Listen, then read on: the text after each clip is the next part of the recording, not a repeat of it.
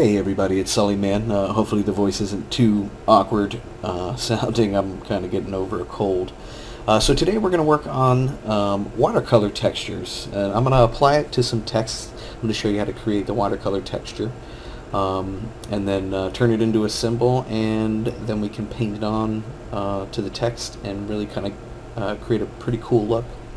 I'll also have this as a template that you can purchase for a couple bucks in the Pixel Moshpit store, and remember that stuff goes a long way in helping create these videos. So let's get started. So I got a layer open, a document. It's an RGB document, and what I'm going to do is start with the Google search that I did, and here's the image that I'm going to be grabbing.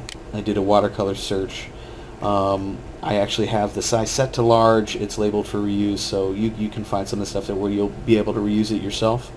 The textures that I created in the pack I made myself, but for the tutorial purposes we're going to go ahead and use this one. I'm going to hit copy image, head over to Illustrator, and then Control V to paste in, or go to edit and paste.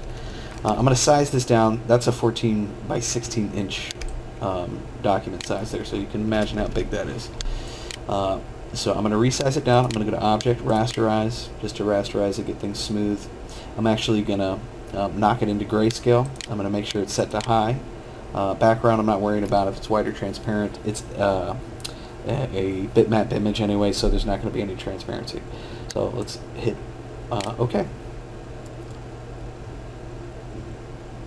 So once that's finished, we now have it nice and rasterized. Now I'm going to head over to Live Trace. Now I'm going to turn the background off so you can see the bitmap, so you know there's no transparency involved. So I'm going to click on it. I'm going to head over to Live Trace.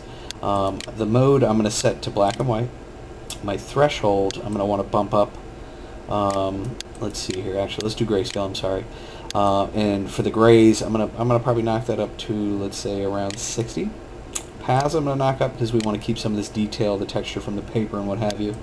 So we definitely want to keep that. I'm going to have that at about 75. Corners 75. Noise I'm going to go down to 1 so I can you know, keep a lot of the original stuff in there. Let's get that to about 10.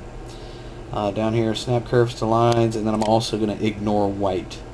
So any white will be ignored. I'm going to hit preview to kind of show you guys what's going to happen. Illustrator is going to give me a warning dialog box. Tracing may proceed slowly because the image is large, so depending on your system it might take some time. I have a pretty moderate average system, so you know, I'm going to not take heed to the warning and just hit OK. It will take a moment. Again, my system's about 8 gigs of RAM, so I'm not working with a whole lot. I'm sure you guys are probably around the same range, so don't worry too much. That's why I do the initial resize and raster of the image. So let's wait for this to finish. And that's a pretty good result. I'm happy with that. I'm not hating that too much. So to solidify that decision, I'm going to hit expand, and now it has been vectorized. So I'm going to turn the background back on. If you want to know how to do that, that's Control Shift D to toggle that off and on. So with that texture ready, I'm going to go ahead and size that down. That's pretty good there. I know my text is going to be fairly large, so I'm going to go ahead and make sure that's all selected. I'm going to group it, head over to my symbols, and you'll notice here, this was the initial test, I'll delete that, but these are the ones I've already created through actually, you know, water painting some strokes myself, and some salt as well, and I'll show you that as we get further in the tutorial. So what I'm going to do is, with this new live traced object, I'm going to go ahead and drag and drop it into my symbols panel. I'm going to name it Watercolor 5. You can leave it a movie clip or graphic, not a big deal. I'm just going to label it as graphic. You can reorganize if you want, so I'm going to drag it with all my watercolor brushes there. Now, we're still on the artboard. I'm going to go ahead and delete that, but you'll see that that's still there. With it still there, I'm going to go ahead and double click into it so I can go into the symbol editor mode. I'm going to select everything. I'm going to head over to my transparency panel. I'm going to knock this into multiply.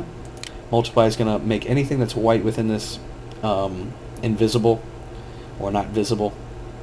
and leave only the blacks. I'm also going to knock down its opacity, let's say about 40%, and you'll see that kind of affects everything too. And then I'm going to either double click or hit this arrow to back out of symbol editing mode. So now that I'm out of that, let's get started. I'm gonna type some text down, and I'm gonna put the faculty for no reason. I'm gonna go ahead and change this up. Actually, I need to have it lowercase, and then this I'm gonna leave all uppercase. I'm gonna this font, by the way, is on Behance. I believe it's for free. I forget the user's name. It's called Streetwear. Great font. Go ahead and support him by heading on over there and doing a little search for Streetwear font. With this font, I'm just going to do a college, just a standard kind of college font. Hit that, and that's cool. I'm going to go ahead and turn my text into curves. The shortcut is Control-Shift-O. So that's now all curves. I'm going to ungroup them so I can move them around. I'm going to take the and group it, and faculty, and I'll group that. I'm going to size these guys up. I'm going to move a little closer. The size works quick. Yeah, let's bump them up about that big. I'm going to take and get that in the place that I want it. Let's just put it about here. Now, with watercolor, you'll notice, let's head over to this image, towards the edge there's always tends to be, you can see this was multiple strokes, and over here it'll be dark. There's like almost a dark ring around the edges that fades off. So that's kind of something we want to take care of in the beginning. So what I'm going to do is I'm going to duplicate this layer. I'm going to lock the bottom one. Now what I'm going to do is with this one, you can see faculty is kind of when I expanded it into curves, you can see the individual lettering. I'm going to go ahead to Pathfinder, and I'm going to unite those. I'm also going to now select everything, and you can see the fill is black. I'm going to change it all to white. I'm going to head over to Effect, Stylize, Inner Glow. Now, I've already kind of ran through this tutorial before, so everything's kind of set. So normally this is set to screen. I want to change the blending mode to normal. Make sure my color's black. We'll hit OK on that. The opacity I changed from its default. I went to 80%. And we're going to hit Preview. So that's pretty good. And you'll see that it's the object wide. It's going to expand that. So let's hit the blur to about 5% and see what we have. Still not happy with that. Let's try 9.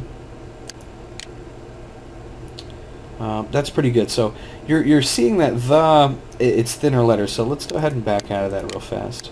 Let's have just faculty selected and then apply our inner glow to that. So let's bump it back to the initial. So I'm going to go 0.2 inches for faculty. Let's see what that looks like. That's a little too large. Let's maybe 0.1. Let's see what that looks like. Let's do 0.15 so we can get half in between what that was. It's still a little too large for my taste. 0.12. That's pretty good. I like that. So we'll hit OK on that one. And for we'll do the same thing. Effect, Stylize, Inner Glow. Now it's got the faculty default set. So let's hit Preview. That's obviously too large. So let's go to 0.08. I like that. So we'll hit OK on that. So that portion's done. Now you'll notice we can't see without toggling the black background. We toggle the visibility on this layer. So let's go ahead and select all of that. We're going to go to Transparency Panel and change its blending mode from Normal to Multiply. And remember, Multiply only allows the black values to be visible. Okay, now with that set to Multiply, you're not going to actually see it actually right now because it's black, a black inner glow on top of black. So it's just not going to be visible. You can toggle the bottom layer off and on, and you'll see that it's still there. So I'm going to lock that, and I'm now going to head back into my first layer and select faculty again, head over to the Pathfinder, and I'm going to go ahead and unite that as well. So now what I'm going to do is I'm going to go ahead and select everything. I'm going to go ahead and group them, and I'm also going to hit Control-C to copy, because I'm going to apply a mask to this, but I also want this to be visible. So now that it's grouped, I'm going to hit Make Mask, and you'll see that it's created the mask. Let's go ahead and click on the mask thumbnail to activate it. And then I'm going to also head over to Edit, Object, Paste in Place. Now we've pasted the exact same artwork into the mask, but it's black, so it's no longer visible. Let's make it white.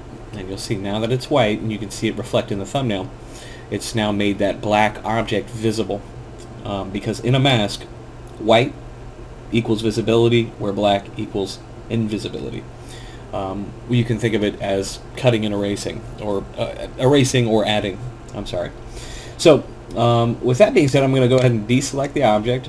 And now that we have our watercolor texture, you know, this kit will come with other different textures that you can kind of slap in, but with the one that we made, let's make sure that's selected. Head over to our sprayer tool, and then we can just start spraying that texture in. So depending on the detail in the actual artwork, it might take a second or two to kind of get that in, but you can see now the more I spray on, the more I'm erasing, but it also has that nice texture to it. So if we zoom in, you'll see what I'm talking about, and that's kind of what watercolor looks like. You know, it's that nice faint faded look, and it shows the kind of watercolor paper below it. I'm going to go ahead and deselect that now and grab my sprayer tool again. And now with salt, when you're watercolor painting, salt kind of deflects the pigment in the watercolor. So let's go ahead and apply some of that to that. So I'm going to kind of sprinkle this in different areas.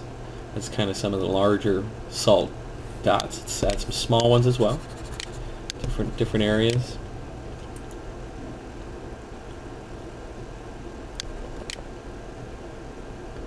Kind of sprinkle that in here and there.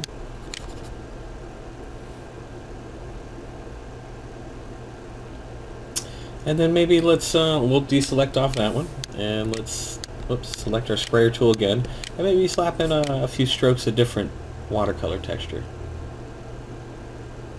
See what that does as well. Let's add some in over there. Yeah, that's pretty cool. I like that.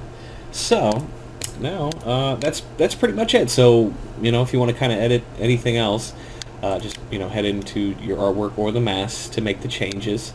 If you want to tweak any of the sizing and what have you, make sure that you're out of the mask when you do that. So you literally can go in, let's say that salt, the initial salt that we added, say we wanted to size that up, double click, grab that salt, bump it up in size, double click to exit, and it will update live into the artwork. And we'll see those, so you can see those dots are much larger now.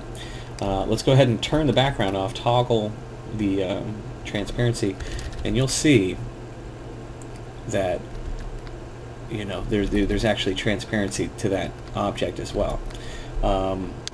Now you can also remove the that little glow, and you'll see even further how transparent it is, but it actually knocks out that little faint black fading in towards the center look. So if you don't like that, you can remove that as well, you know, by just not applying the inner stroke to it. So yeah, that's pretty much it. So I hope you guys took something from that today on how to create a watercolor texture and then turn it into a something that you can actually paint with the Symbol Sprayer tool.